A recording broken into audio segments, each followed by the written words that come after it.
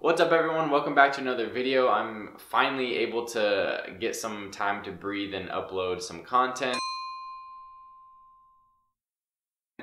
These last 14 days have been incredibly difficult. I feel like I'm a robot. All I've been doing is studying, sleeping, eating, and kind of going to the gym. But before I get started, before we break down what life is like in dental school, when you have 4 quizzes and 5 tests in 2 weeks, I got a couple of announcements. First, and probably the biggest, is right now, pause the video. Girls, your Find Balance tank tops are live on the website. You can go order them. We ship to pretty much anywhere across the world. They are $23 a piece. Remember that each one that you guys buy, part of that will go towards funding a cleft palate surgery for a little child who can't afford it. The t-shirts were a huge success. We raised a lot more money than I thought we were going to be able to, and it was awesome being able to make that donation. So I hope we can keep it up with the girls' tank tops. I think that they came out great. Figured I'd show you instead of just talk about it. So this is the back of it. Front is plain, back just has balance going all the way down. I think they came out phenomenal. Hopefully you guys can go pick one up, rep it in the gym, rep it at home, relaxing, wherever you want to wear it. I'm super pumped, and again, this is just the start of our brand. Hopefully we can continue to make it bigger and bigger and be able to impact more and more people's lives. Second announcement is I got a restock of the Find Balance t-shirts. So the red, white, and black, we have every single size that you could want. So if you guys weren't able to order because you didn't have the proper fit, go back to the website now and you should be good to go. Okay, and our last announcement is actually a question to you guys. I am having trouble figuring out what to do with making videos since this semester is so incredibly tough. Would you guys prefer more frequent uploads and just have them be shorter videos, kind of like this one is going to be? And I'm not going to be able to do any cool edits, which is what I love to do. I love to be creative with the videos, but at least if I do some of these shorter videos during my busy weeks, I can actually upload something for you guys to see so you know what's going on, so you can get a feel of what life is like when dental school feels like it's entirely taking over you as a person. So let me know down below if you guys are okay with just these smaller videos, trying to just do the best I can, even though they're not creative. I can't really edit to music.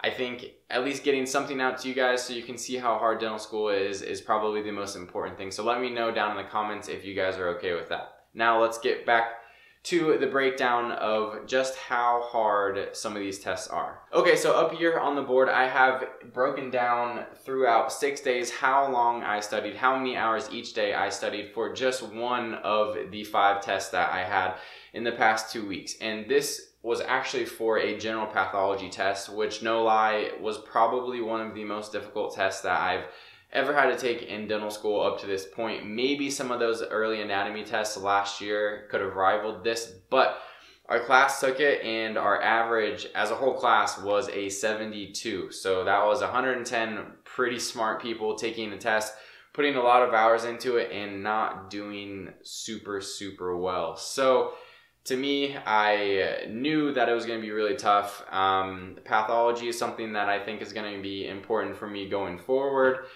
in the future, so I put a lot of effort into it, and I think it's kind of an interesting subject. So all of those things kind of played into my benefit, which was really nice. But let's get to the breakdown. So I actually started studying 6 days ahead of when this test was going to happen on Friday. The test was on Wednesday. I started studying on Friday. That Friday I had nothing really going on in the morning, so I think I studied for 2 hours, went to the gym, ate lunch, and then had class till 4:30.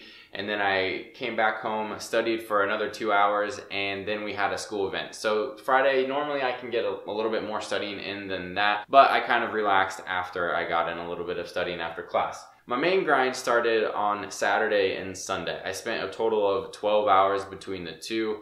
I really didn't do anything besides go to the gym on Saturday, watch a little bit of college football, and then studied my life away. And I've actually been going to the library a little bit in these past 2 weeks because I've just been getting really distracted at home. I'll sit down and study, and then my phone will go off, and I'll check it, go on Instagram for a minute or two. That throws me off, and then I'll get hungry, and I'll get up and grab some food. So I've been really trying to focus on being in the library, not having any distractions, having it be dead quiet, or having my headphones in and playing music so I can't hear anyone. I think that really helped me out for this huge test, even though normally I just like to study here in my apartment. And then Monday came around, kind of the same schedule. I woke up, I skipped my morning classes, got about 2 hours of studying in, went to my afternoon lab classes, which I have to go to. You can't miss hand skill classes pretty much ever. Did that and then went back home and was able to study 3 more hours for the test and ate dinner, tried to clean up my apartment because it was getting a mess. Whenever I'm in this study grind, my apartment just gets incredibly disgusting and I just have to wait until all my tests and quizzes are over. Then we have Tuesday. Tuesday, I really felt a lot of stress happening. I felt like I wasn't ready, I wasn't prepared, and I was just trying to study as much as possible. But I also had a quiz that day, and I was trying to get ready for some of my other quizzes, so I didn't study as much as I wanted to. I only got in about 6 hours. And so Tuesday night when I went to bed, I knew I had to get up early. I think I went to bed around 10:30 and woke up at 4:30 so that I could get ready as fast as I can, eat, make lunch, head into school. I think I got there around 5:30 and studied from 5:30 until 10:30 nonstop, just frantically reading over everything, trying to quiz myself, making sure I had all my flashcards that I made, making sure I had those all memorized, and I took the test at 10:30 on Wednesday. So that totals up to a total of 32 hours just for this one single test. And it paid off. I think I did pretty well on the test, but it was an incredibly mentally taxing week. Because not only did I have to do that 32 hours just to do well on this test, I also had a ton of other quizzes and those lab classes that I had to attend, so I couldn't skip those. And my other tests that I had going on, it was just really hard to juggle all of those subjects at the same time. And one of those tests was actually a hand skills practical. We had to do some crowns, and if you guys have watched any of my previous videos, I've been really trying to focus on getting A's in my lab classes because it's been something that's been really tough for me. Because this test was so important and this class is, I think it's 3 or 4 credits, and my hand skills class is only 1 credit, I have to focus more on this higher credit course. So for that hand skills practical, I actually didn't I didn't practice one single time outside of class, which I've never done before. Luckily, I think it went okay.